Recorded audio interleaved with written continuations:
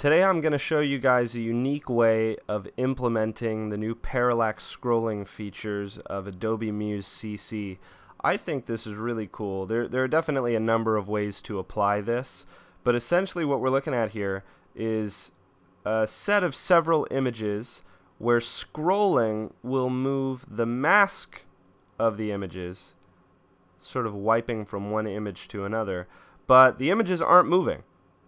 We are scrolling, and really it's kind of a trip to look at, but really all we're looking at is the images are staying still in their respective boxes, but the boxes are scrolling up or down.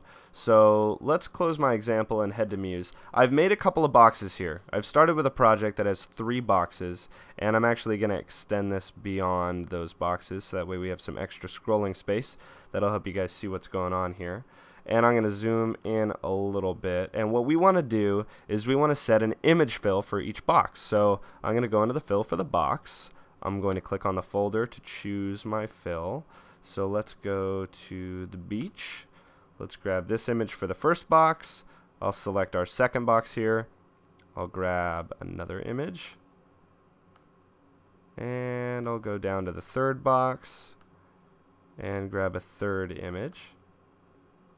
Now these are just regular old fills. This is a shape fill. I used a regular old rectangle. But now what we're going to do, and here's what's new in Muse CC, we're going to select one of these boxes. I'm going to start with the first one. We're going to go to Fill and then go to the new Scroll tab. Now the Scroll tab allows me to set motion at which the image will scroll. So is it going to scroll like normal? Is it going to scroll slower than normal? Is it going to scroll faster than normal? I'm going to turn on scroll motion, which it already is, and I'm going to make sure that the vertical and horizontal scroll motion is set to 0, which means it's not going to move. It's going to stay put. The box, however, the box is going to scroll. I haven't said anything about the box. The image fill within the box is what's not going to move.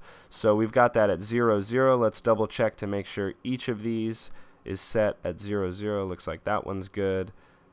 Looks like this one's good. You also want to make sure, if it doesn't seem to be allowing you to set the scroll motion, you want to make sure that the fitting for your image fill is set to tile.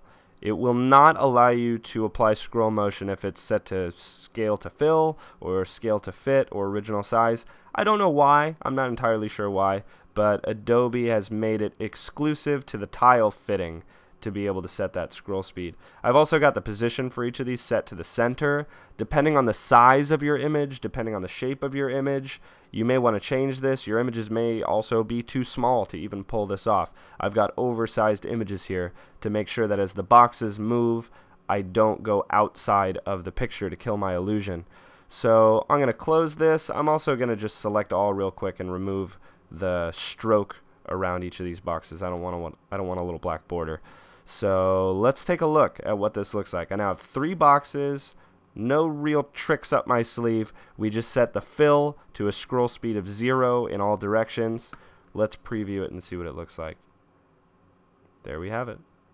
You could do this with many more images. You can do this with smaller boxes. The possibilities are pretty endless. You can put information in those boxes.